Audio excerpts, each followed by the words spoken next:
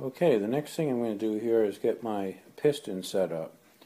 So we've got a brand new 30 over piston and rings, and the guy that machined the engine also did the ring gap for me, so I don't have to worry about that. So let's see, I'm going to take out this piston here.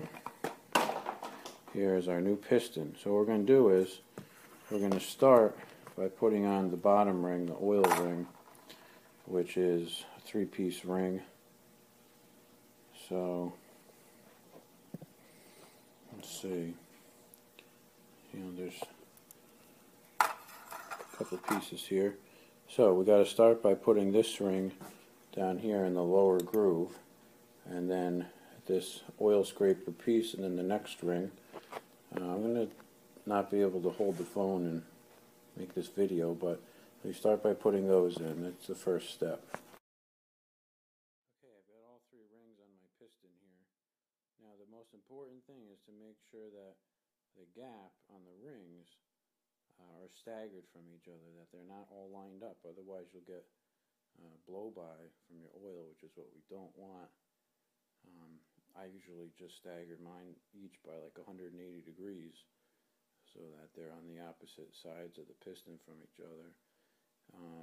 The next thing here is that we're going to put our rod on our piston. So here I've got a brand new 10 under rod. Take that out of the package here. Let's see. So here's our rod here. Now the rod has an oil hole in it, which, let's see if I can find that down here. See that hole right there? That oil hole has to line up with your camshaft when you actually install this into the machine. But for now, we're just going to drop our rod into our piston here, and we're going to take our piston pin and we're going to put that right through the rod into the piston, and then put our 2 retainer clips over that. Alright? Okay, so now I've got my rod and my piston. I've got the retainer clips in there holding it together, and this is really a nice setup here. There's no slop in it whatsoever. If you take that piston and try to move it up and down, if it's perfectly in that rod, the piston pin is great. Now this particular piston I have here does not have a marking on it as far as which side points to the flywheel. Some of the pistons have a marking. This doesn't have that. The Kohler manual refers to this piston as piston type A, which can be installed into the cylinder facing any direction. So that's the next step. Is I'm actually going to load up this piston with some oil and push it down in the bore. I have a ring compressor. I may use that, or if it goes in easy, sometimes you can just compress the rings with your fingers and push it down. But what I'm going to do is I'm going to take a Sharpie here and make a mark on my cap on my rod bearings here, and just draw a line across them so that I know which direction that rod cap lined up. And when I insert this into the bore, I'm going to make sure again that this little oil hole down here is oriented where the crankshaft is, and that's going to be the next step. Okay, so I've got my ring compressor out and I got my piston in there. I'm going to actually pour some oil in there. I can get some lubrication on this thing, and I'm going to crank down this ring compressor and get the rings nice and tight. Okay, I've got it nice and tight. I'm just going to take this wooden hammer handle and give this thing a little tap, and my piston will go right in. Okay, now I've got my ring compressor off. I got my piston in. I should be able to push it right down the bore right now.